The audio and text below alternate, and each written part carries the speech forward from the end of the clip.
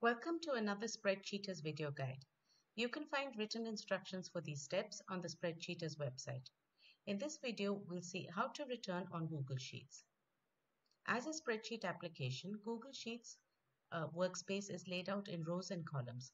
The intersection of these is called a cell. When I type some text in a cell and press enter, the control goes to the next row. Now, there may be a case where I want to put multiple lines within the same cell, and so I need to return within the cell. So to do that,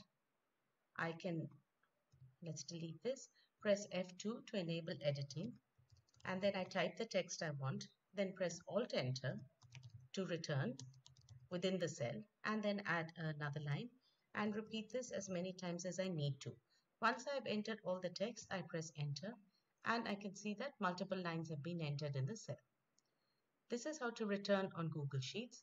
Please read the appended article for further guidance.